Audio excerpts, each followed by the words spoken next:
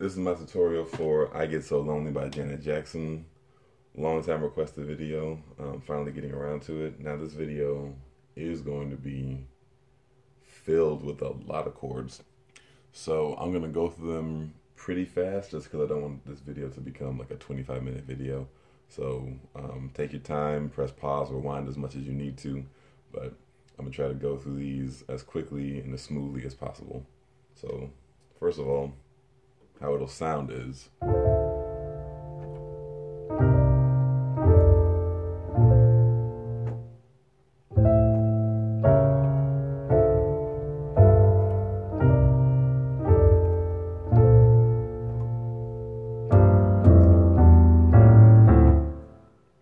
so that's the basic way of playing it, but first I'll show you guys the bass. That's just your left hand. So what you're going to do is you start off with D,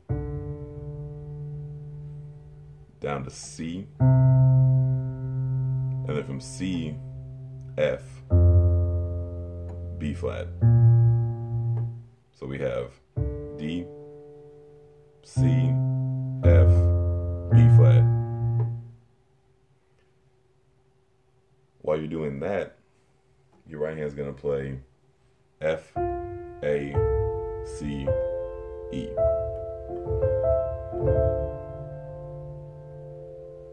And when you move down to the C, your right hand is going to play E flat, G, B flat, D. Then when you move down to this F, this chord for the most part stays the same. Only difference is that this B flat goes down to an A. So E flat, G, A, D. So far we have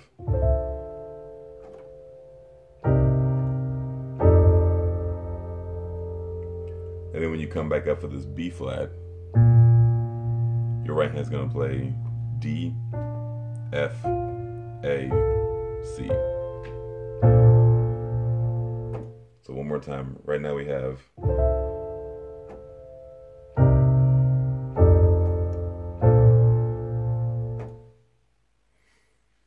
now that's going to be the first part.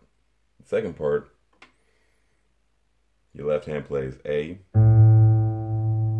and then up to C sharp or D flat, and then back to D. So when your left hand plays A, your right hand's playing,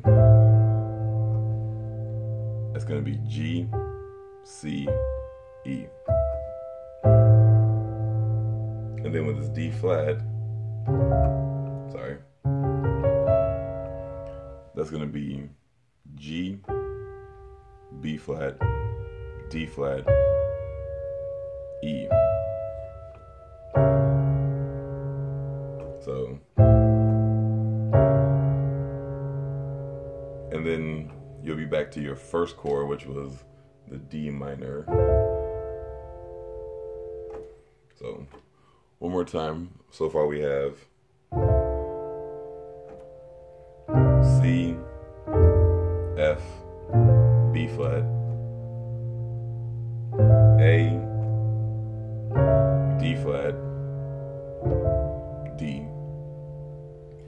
Now here's where it starts to get a little more tricky. So here we go.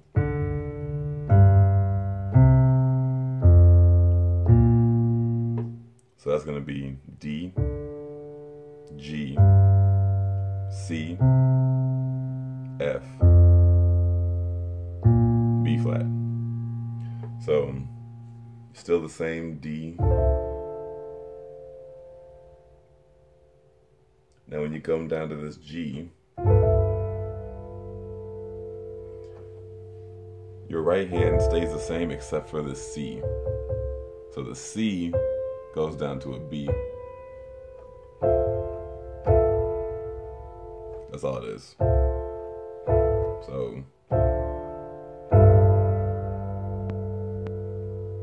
and then when you come back up to the C, you're doing the same transition you did on the first time around, which is going to be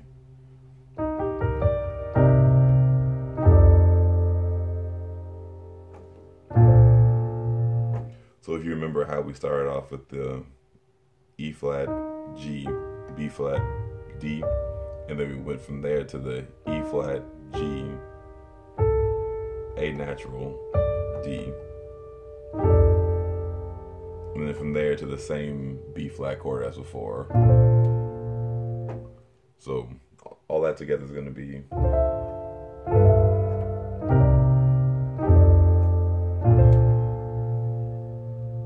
okay. And then for what for me was the hardest part, just because the timing wise, is the little climb down before you get back to the beginning, which goes.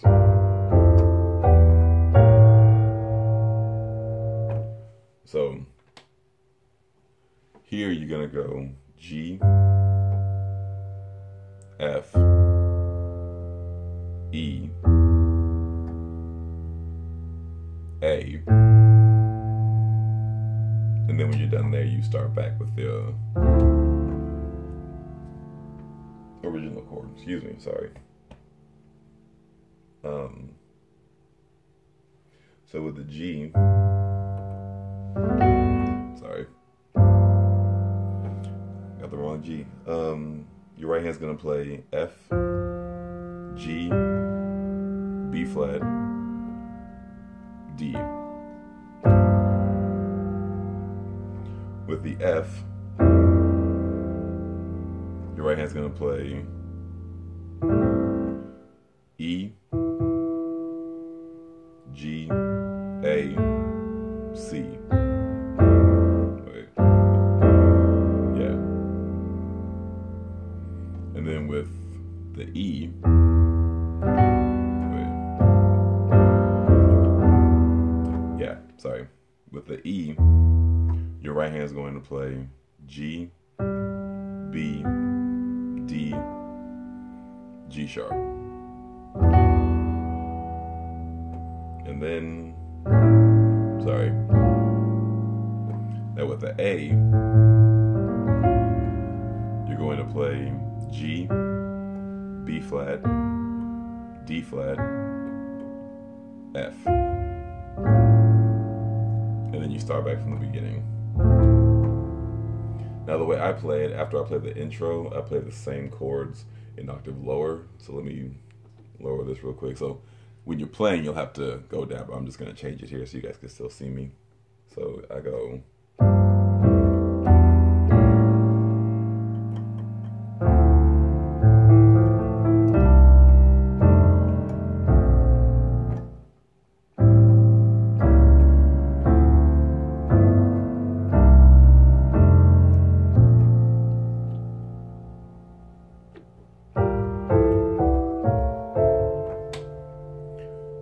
So the reason why this song is difficult for most people, myself included, when I first learned it, was there's a lot of chords to learn, a lot of chords that you're not used to, and the timing of that little transition. Because for the most part, the chords are played pretty slow, so.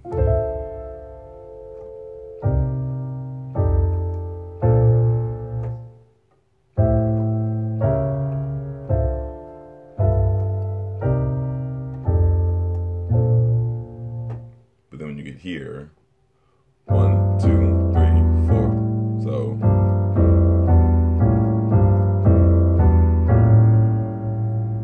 So what I do, or what I did, was I played it half as fast. So I would go.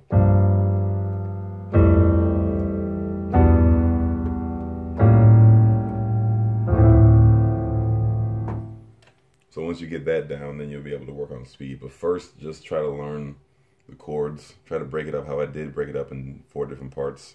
And then once you get more used to that, then you can start ad-libbing and doing extra stuff. And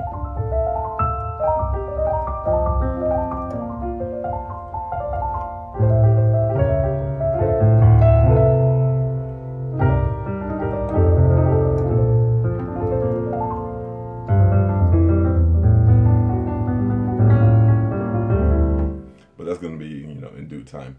So if you guys want me to add, an ad-libbing or more advanced tutorial of this, let me know. But for now, just work on the basics and the chords, and then we'll go from there. But if you guys have any questions, comments, or concerns, feel free to hit me up.